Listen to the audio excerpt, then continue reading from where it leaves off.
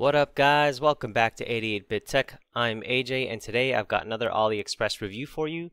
This time it is the KingFast 2TB F7 SATA III SSD that I got on a promotion and sale off of AliExpress for $60.44, taxes and delivery included. An amazing deal for that amount of storage, but is it a scam? Let's find out. Okay, let's first go over the listing. Right now it's currently all sold out, so hopefully it'll be restocked in the future.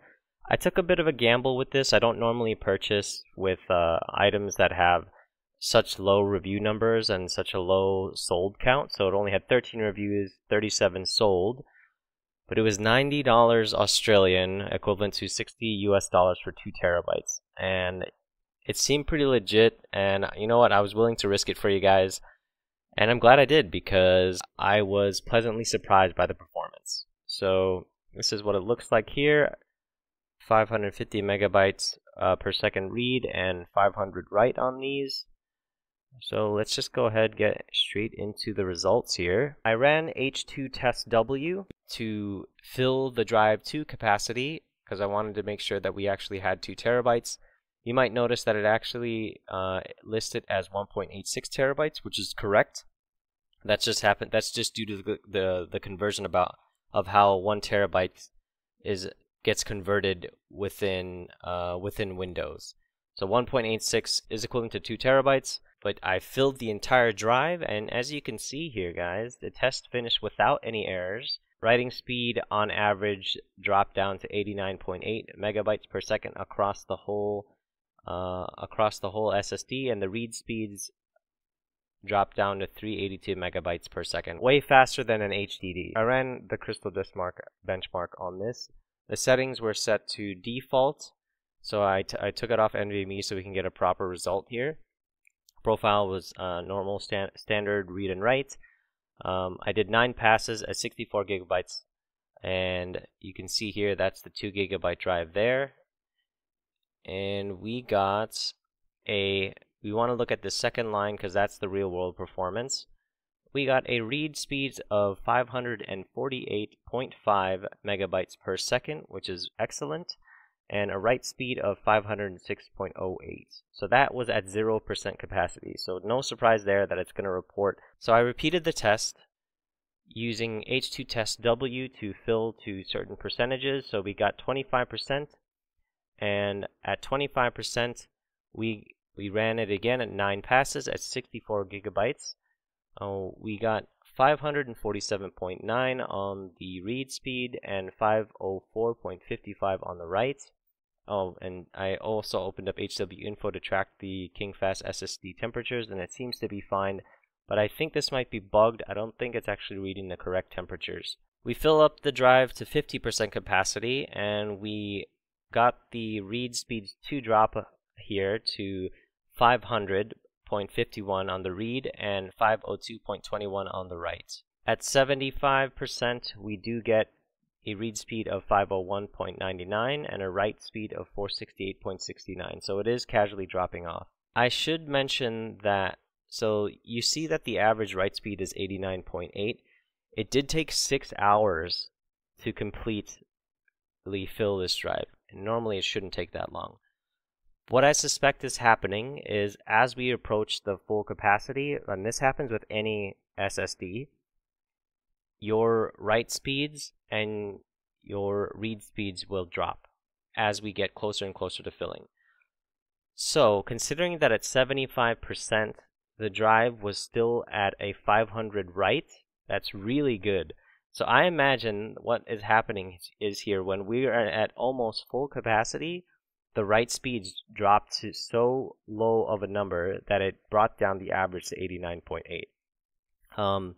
And that's why it took 6 hours to write the whole drive. However, the read speeds maintained a pretty good average overall read. So 382 megabytes per second across the entire write of this. And as you can see, at 75%, it was still at 500. So that's a really good value. 2 terabytes for $60. You really can't complain. It's the actual capacity, and the speeds are held through a majority of the drive. Really great value. Now, I am actually using it as a game drive on my computer, so hopefully it will stand the test of time. We'll also get into the speeds of this compared to an SSD. So I tested the loading speeds of the KingFast F7 SSD against my Samsung 980 Pro M.2 NVMe Gen4x4 SSD that has a read speed of 7,000 and a write speed of like 66,000 or something like that.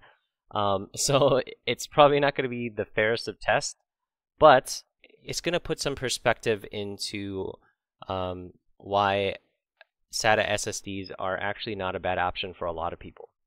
So let's get into the test. So the first game I tested is Starfield. It is filled with loading screens and different load animations. I did it on 3 separate tests here. First, I tested the startup. So the blue on the graphs here represent the Samsung 980 Pro, and the red represents the KingFast A7. So startup time for the Samsung 980 Pro on Starfield was 18.62 seconds versus the KingFast SSD, less than a 1 second difference at 19.19 seconds for startup.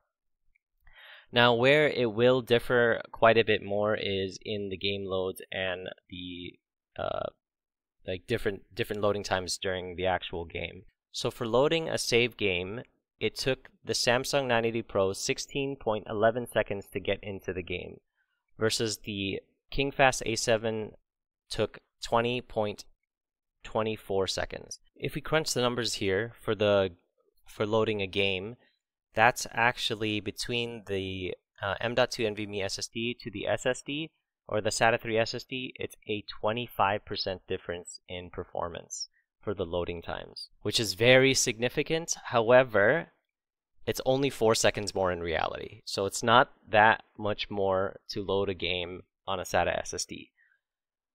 Now, in game, I was in the CRYX system, jumping to the Master District, which is another system that takes quite a while to load. With the Samsung 980 Pro, we got 12.41 seconds for that jump to the Master District to complete and load. And then with the KingFast A7, we got 15.9 seconds. So with loading times in the actual game, that is a 28% difference between the M.2 NVMe versus the SATA III SSD. Sounds huge. I know it sounds like a lot. However, in reality, it's just a little over 3 seconds more than the SSD. So you're shaving off, it's shaving off 3 seconds. It is faster, don't get me wrong, like 100%. If you've got the money and the budget to go for an M.2 NVMe SSD, go for that. It's going to be faster. Obviously, the Samsung 980 Pro is at that upper echelon of Gen 4x4 SSDs. So it's going to be the fastest that you can get. But if you have a SATA SSD, you're not going to be hurting by that much. And honestly, you're saving much more. There is no way in hell that you're going to find an M.2 NVMe SSD, 2 terabytes of it, for $60 delivered, including taxes. It's an incredible value. I'm so glad that I was able to pick this up before it sold out. Like I said, it's no longer available on AliExpress. I'll leave a link in the description for the product, so you can check it out for yourself, and when it does come back, hopefully it's on sale again. I do know that Somnambulist is also running a sale right now on from a reputable vendor for a 2 terabyte that's around 93 Australian dollars, so it's a little over $60 for that one. So that one would be a really good deal, but the only thing is I haven't tested that one. I did pick up a 512 gigabyte Somnambulist that I am going to test, but I can't outright recommend that one just because I haven't used it. However, if you did want to check out that deal, I'll leave a link to that Somnambulist one. It is an affiliate link, and it will help me out if you decide to get it through that link. And then I also tested out Cyberpunk 2077 on my M.2 NVMe SSD versus the SATA 3 SSD. Okay, so for the Samsung, the startup took 55.78 seconds versus the KingFast SSD took 58.13. So that's a difference of only less than 3-second difference for the start time.